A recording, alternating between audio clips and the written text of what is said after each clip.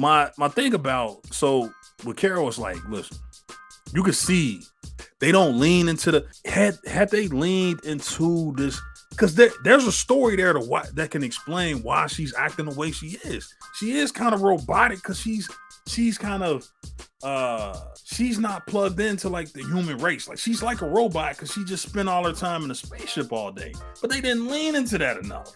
They didn't lean into that enough to where you can be like, oh, okay, I get it. I see why you so wooden and I see why you robotic like that and you awkward. She awkward. She was awkward as hell, man. Like for me, that's what I saw. I'm sorry. Like that was my take on it. Like everything about what she did was awkward. And I know I felt like that's a good call out, but I felt like that to me it was on purpose because it would seem like she would be awkward around some real humans. Maybe I took but maybe okay, you might have maybe I missed something because I saw it the way I was like I see why it is, but I'm like I don't feel like y'all really they didn't make it enough to like it worked. You were right because it never got explained. It never got explained. It was like that wasn't y'all intention. That's just the way she acts. We good. Yeah, like she's never. I don't think she ever figured out the character, man. Like, because we don't know the dynamic. Like, we synced it, but we don't know the dynamic because it was funny as hell in Infinity War. But we really don't know the dynamic of Peter Quill was really around humans. Like now we got him to the end eating cereal with his father and his grandfather and everything like that. But at some point in time, if they do Peter Quill, right? Pause. If they have him like just around regular people shooting basketball, right? He's gonna be clunky, but he already got a charismatic, energetic kind of personality. But so it will be blatant what he's doing, right? It's like fish out of water, but it's gonna be funny. Yeah, it's gonna be funny as hell and easier. I mean, he probably he built for that kind of stuff, right? Like Chris Pratt built for that kind of stuff. She was doing that, but I agree with you. They didn't really let us know. Like, yo, Carol is cool, man. Let your hair down. It would have been dope to see something like that. And I don't know how many more opportunities of bite at the apple that you get to do that, because like this was like the one thing about her character that probably would benefit from a Disney Plus show, even if it's a one shot, whatever it is, give her an opportunity to actually be free, let her hair down, or explain like without the weight of the movie. Yeah, put your shoulders down, man. You sitting here with your shoulders up. Yeah, it was weird. She did like these awkward hugs. Yeah, she couldn't even hug, right? It's like I don't know if that's Brie Larson or if that's Carol. If it's Carol, it makes sense, but it's like y'all didn't lean into that though. Lean into that. You gotta. You're right. You need that one shot, or you need again. We missing a movie here. There's something between. We really missing a movie, and we got a show. Yes. The movie was when she destroyed the Supreme Intelligence. Should have been her movie. That was her real sequel. To get that, they turned that into a flashback. And I think we kind of talked about that in our early in our build up. And let me say this about the one shots, because you made it again. Going back to what you said, I do agree. I do agree with what you originally said though, which was from here on out, bro. Every movie need a one shot. Yes, not a show. Every movie though does need a one shot in universe little companion one shot. In universe companion one shot for every movie. Look at what it did for Guardians of the Galaxy. Yeah.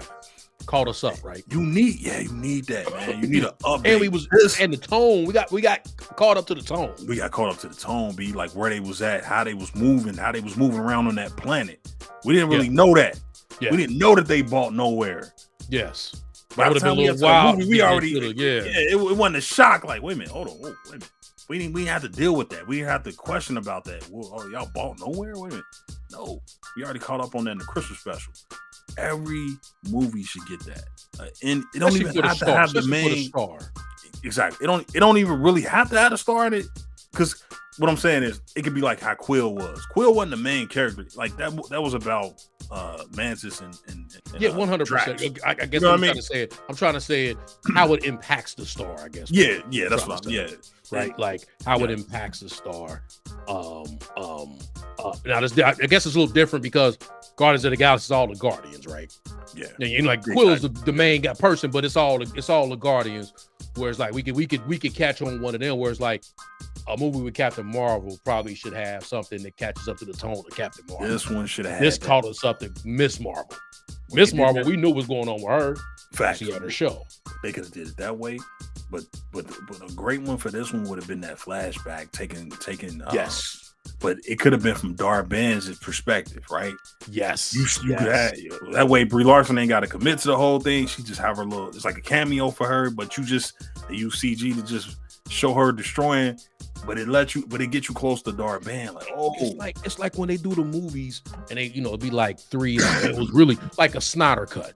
Right. So say a Snyder cut, and they always be like, hey, they need to release the Snyder cut, right? So there's a whole nother part of the movie that they didn't show.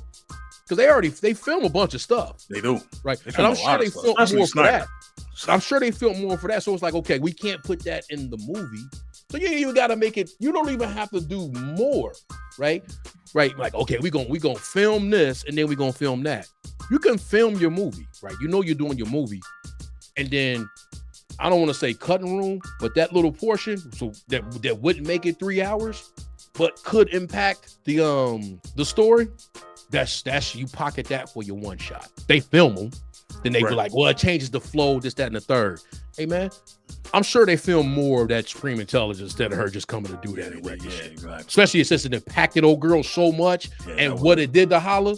Yeah. They're like, but we got to cut this down. The movie we have too long is 3 hours. We got to cut it down. It's $140.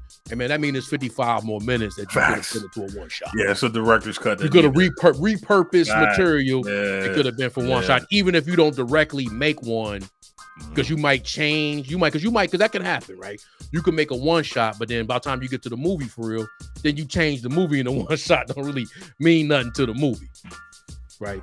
But if you already got information, you should go ahead and if it's part of the just cut, man, go ahead and repurpose some of that for a one shot in preparation for the movie being released. 6 months, 3 months, whatever. But I think they should. That would have been a great one. But outside of them saying, to your point, if you already have your conviction for your movie and this is what it is, no changes, then you could make something directly like the Darben, like 30 minutes with Darben, leading up to Carol annihilating.